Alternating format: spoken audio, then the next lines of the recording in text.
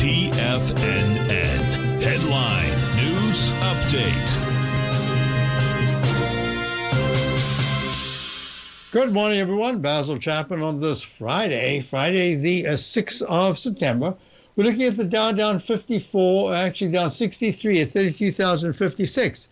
It made a lower low today, just keeps making lower lows and mostly lower highs.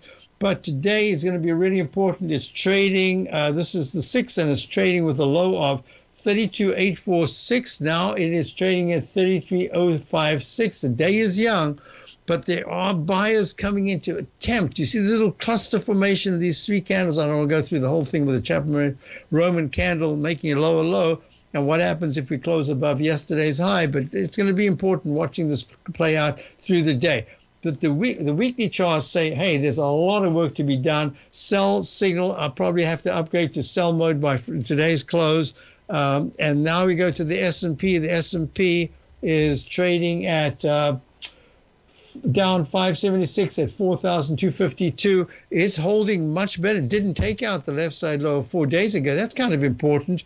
It's trying to form some kind of a base, but it's got that 200 period moving average to pierce. It needs to get to the 4280 level and higher by Monday. Looking at the QQQ, this is holding also pretty nicely. It didn't get even close to the low of 351.36 made 2 weeks ago, trading at 359.40, up 67 cents, which is not bad when you think about what happened today with the payroll report. And the weekly chart is still pretty good. I don't even think I've got a sell. I have to wait for the close, a sell signal there. Looking at the IWM, that is a sell mode in the weekly chart.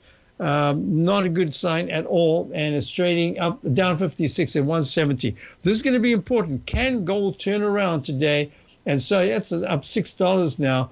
This long candle is going to be important because if it manages the stochastic's terrible at 3.3%. It says any bounce will probably have to do a retest over the coming 2 weeks. But it's trying desperately to bounce, and we'll see if it's able to do that by the end of the day. The dollar is not yet doing anything other than it's pulled back from the high of the day. It's up 9 cents at 106.43. And this says to me, watch the dollar closely because it's kind of toppy on a visual basis, but the technicals are still pretty darn strong. So I'm not going to fight that at this particular point. And the TLT, which is bonds, has to see some kind of a turnaround here. Yep, it's at the high of the day, but it's still down $1.11. Now look at this.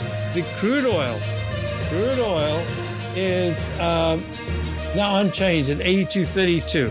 We'll talk about that when I get back. I'm going to do the hour of Larry Pesavento's hour. This program coming up is Steve Rhodes, recorded at 8 a.m. this morning. And stay tuned. Check out my opening call daily newsletter, and I'll see you in about 2 hours' time.